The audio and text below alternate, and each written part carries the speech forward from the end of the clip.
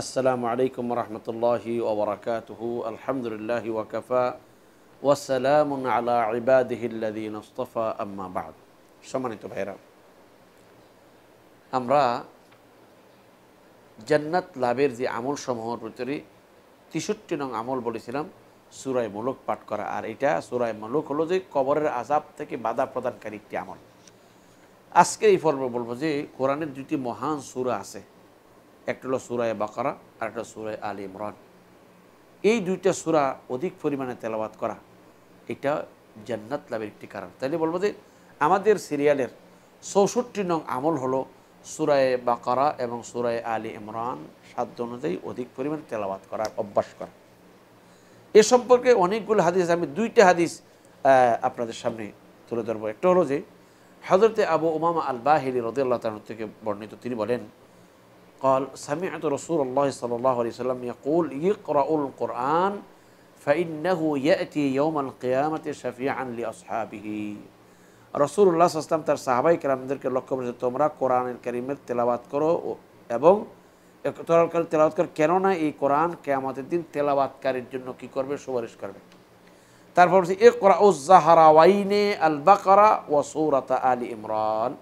তারপর বলছে যে আল্লাহ রাসূল কি বললেন যে তোমরা দুই জ্যোতিময় সূরা সূরা বাকারা এবং সূরা আলে ইমরান পাঠ করো, কারণ ফাইন্নাহুমা ইয়াতিয়ানি ইয়াউমাল কিয়ামাতি কাআন্নাহুমা গামামাতানি আও কাআন্নাহুমা গায়ায়াতানি আও কাআন্নাহুমা ফিরকানি মিন তাইরিন সাওয়াফিন তুহাজ্জানি আন আসহাবিহিমা ইকরাউ সূরাতাল বাকারা ফাইন্না আখযাহা বারাকাতুন ওয়া তারকাহা হাসরাতুন ওয়ালা তাস্তাতিউহাল বাতালা।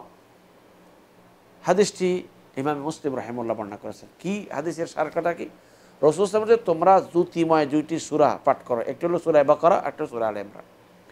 এই সূরা বাকারা এবং সূরা আলে ইমরানটা কাল কিয়ামতের মাঠে যারা পাঠ করবে, সূরা বাকারা এবং সূরা আলে ইমরান যারা পাঠ করবে, সেই পাঠকারীদের উপরে এটা মেঘমালার মতো গাইম বলা হয় যে মেঘমালা, যেরকম আবর, যেটাকে আমাদের বাংলা ভাষায় অনেকে বলে মেঘমালার হয়ে অথবা ছায়া হয়ে অথবা ফাকির জাকের মতো হয়ে এই তেলাওয়াতকারীর উপরে আশা আল্লাহর সাথে হজ্জত করবে।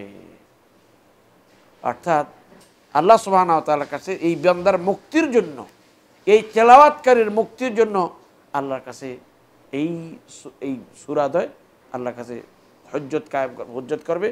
অর্থাৎ তারা আল্লাহর কাছে এদের দরখাস্ত করবেন যাতে করে এই তেলাওয়াতকারীদেরকে আল্লাহ পাক জাহান্নাম থেকে মুক্তি করে জান্নাত দান করেন।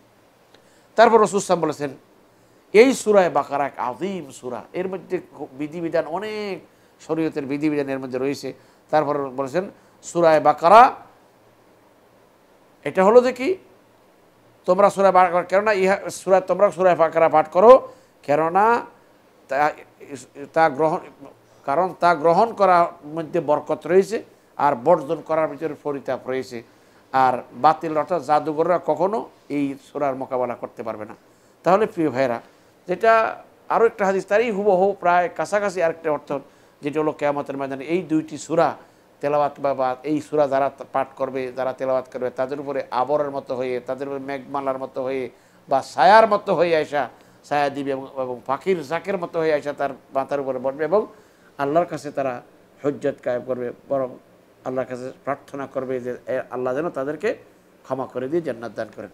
তাহলে এই সূরাগুলো আমাদের ঘরে পাঠ করবার চেষ্টা, বিশেষ করে সূরা বাকারার দুইটি মহান আয়াত রয়েছে, একটি হলো আয়াতুল কুরসি আর একটা হলো সূরা বাকারার শেষ দুটি আয়াত।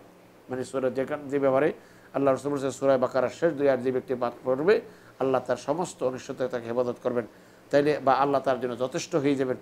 তাই এই মহান এই সূরাগুলা, সূরা আলে ইমরান একটি মহান সূরা।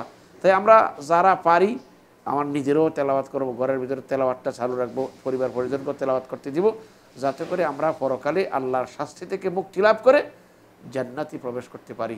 প্রিয় ভাইরা, আসুন আল্লাহ আমাদের সকলকে তৌফিক দান করুক।